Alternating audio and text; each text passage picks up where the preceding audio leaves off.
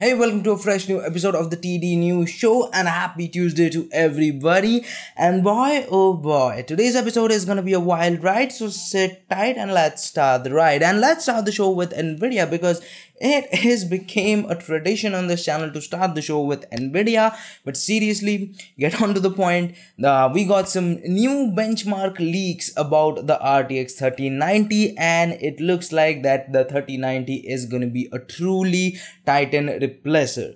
What do I mean by that? Well, as we can see, or you can see that the performance from 3080 to 3090 is just only 10%, but the price is more like double, and that totally justify the Titan branding or the Titan branding that it is replacing. Titan was always a productivity and a gaming, like those two worlds colliding together and making a GPU. Titan was something like that, and Titan was always a little bit pricey, and this is also looking like that.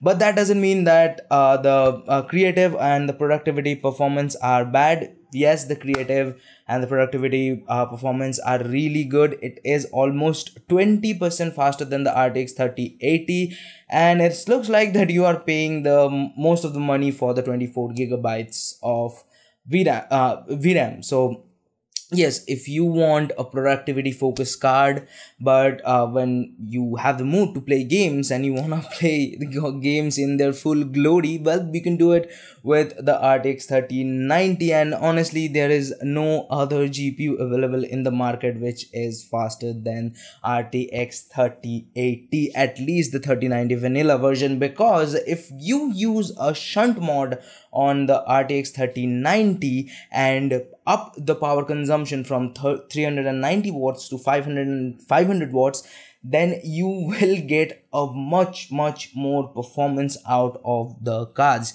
Now, I know a lot of people are not willing to do the sound mod, and at the same time, I won't suggest people to buy a RTX 3090 and do the shunt mod if you are not an enthusiast, and if you don't know what you are doing. Don't do the shunt mod. And I really want to do a shunt mod on a lower end card and see how like how much I can push that card. So like if anybody, Zotac, Gigabyte, MSI, Asus, EVGA, anybody want to send me a lower tier GPU, I'm not asking for a higher tier GPU, send me a lower tier GPU and let's do something together. I want to do the shunt mod. But enough about the RTX 3090. Let's talk about the 3080, because what happened with the 3090? What happened? We all know that the launch of the 3090 was not that great, at least when you want to buy the card, because in most of the places it was totally stocked out in 60 seconds. Now Nvidia has came out and clarified themselves, and they said as per Nvidia, they faced 4 times unique views to the website, 10 times peak requests per second, and more than 15 times outclicks to the partner pages comparing to their last quite a few launches. So honestly, I don't think it is 100% Nvidia's fault. Now let's talk about our next news, which is coming from AMD, and we got some new leaks from Raw Games, and he is saying that the Navi 21 is going to be a 16 GB SKU and the Navi 22 is going to be a 12 GB graphics card. Now talking about leaks, we also got another leak about a code named GPU, which I talked about earlier in like few videos back. I talked about that like AMD used a code name for their GPU, which was Navy Flounder. And me and a lot of people are thinking that it is going to be the big Navi, the 22 big Navi is something like that, but it looks like that it is not going to be a big Navi. It is going to be a Navi 10, possibly a successor of the 5500 XT. But at the same time, all of this is rumor, so you know what to do, take it with a grain of salt. Now let's talk about this news, which honestly I don't want to talk about this, but I think people need to know about this news, and it is a downer. So in Germany, a hospital got attacked by a ransomware, and at the same time a woman needed urgent medical care, but the hospital was unable to do that, or like at the moment they were unable. Like, it was not like that they are not willing to do that, they are willing to do that. That's the job of the hospital, but they were already facing a problem and trying to resolve that issue. But when the hacker got to know about the situation, he immediately offered the key to the ransomware, but that was too late to save that woman. Now, here's the thing. I don't think the hacker's intention was to harm anybody, but at the same time, like, picking the hacker's side, I don't feel that's right. I just want to say this, that technology is great.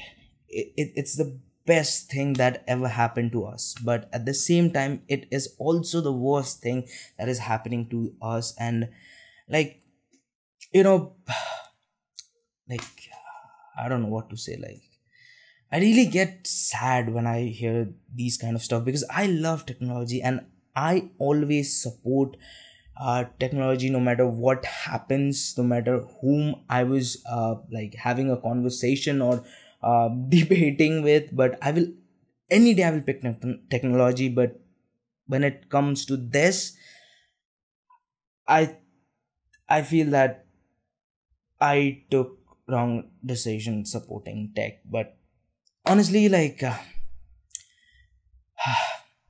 I don't know what to say, man. This, like, at like, most of you guys are watching this video, you will watch this and after 5 minutes you will forget about this topic. But believe me, it will hurt those family for the rest of their life, and also it will haunt the hacker. Like, this situation or this thought will haunt the hacker's mind throughout his life. I can give you the damn guarantee that it will happen to him. And honestly, he deserved that. He deserved that. But hey, let's not make this video depressing. And now let's talk about the quick news, because it is the time for the quick news. Spotify reports rogue employee stole some customer data. Xbox Remote Play is open to everyone on Android devices. Xbox Game Pass now has more than 15 million subscribers. Microsoft announced acquisition of Bethesda's parent company ZeniMax Media. Bethesda's largest engine overhaul since Oblivion thanks to Microsoft. Microsoft details its plan to become water positive by 2030. Windows 10 20H2 update releasing on November. Sony apologized for PS5 pre-order fiasco. Spider-Man PS5 Remastered won't feature cross-gen saves. PUBG will drop keyboard plus mouse support on Google Stadia. Epic rejects Apple claim that Fortnite on iOS is dying. Cyberpunk 2077 system requirements revealed. Nintendo 3DS line had been officially discontinued. Zotac receives 20,000 orders of GeForce RTX 3080 Trinity through Amazon alone. Qualcomm add new 5G mobile platform to Snapdragon 7 series. Samsung announced 980 Pro, their next level SSD. Unity is going IPO. Now that was all for today's techie stuff. Now let's talk about some of the stuff I like, starting with Winter Soldier and Falcon. So as we all know, a new series is coming from Marvel about Winter Soldier and Falcon, but it looks like that the show is getting delayed to 2021. So I think it was scheduled to come this year, probably around this time, but like, I think probably before Emmy. So it looks like that it is not coming. And if you guys want to know what's going to be the future of the Avengers, or a portion of the Avengers, like the Winter Soldier, Falcon and Captain America, because yes, Captain America story and Falcon story kind of relate, because in comics, Falcon later becomes the new Captain America. And like, yeah, I'm sure they are also Marvel MCU is going to that same path, but who knows? We will see that when 2021 happens, and when we will get the show, then we will know.